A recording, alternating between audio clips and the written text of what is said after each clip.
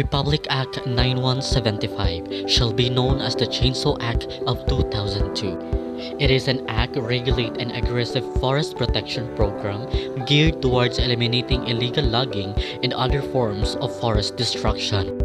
According to Section 2 Declaration Policy, it is the policy of the state consistent with the Constitution to conserve, develop, and protect the forest resources under sustainable management. The state shall regulate the ownership, possession, sale, transfer, importation, and use of chainsaw to prevent them from illegal logging or unauthorized clearing of forest.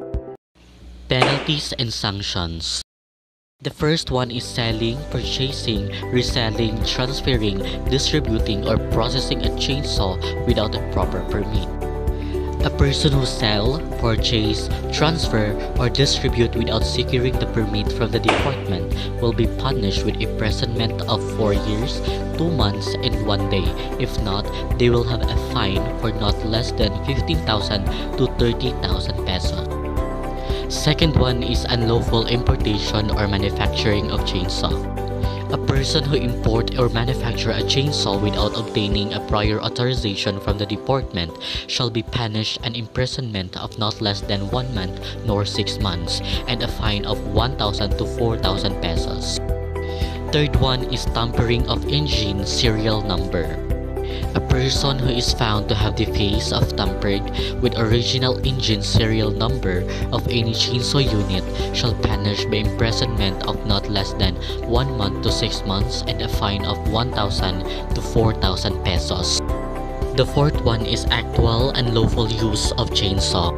A person who is found to be in possession of chainsaw and uses the same cut trees and timber in forest, except as authorized by department, shall be penalized with imprisonment of 6 years and 1 day to 8 years, and a fine of not less than 30,000 to 50,000 pesos, both decision of the court without prejudice to being prosecuted.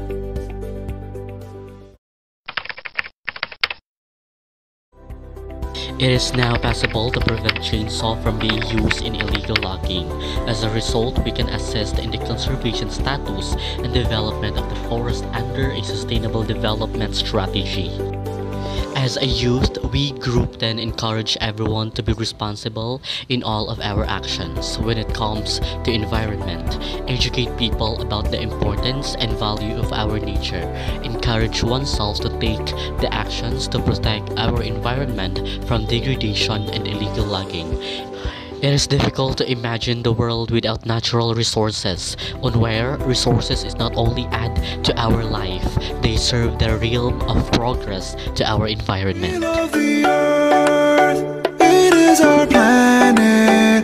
We love the earth.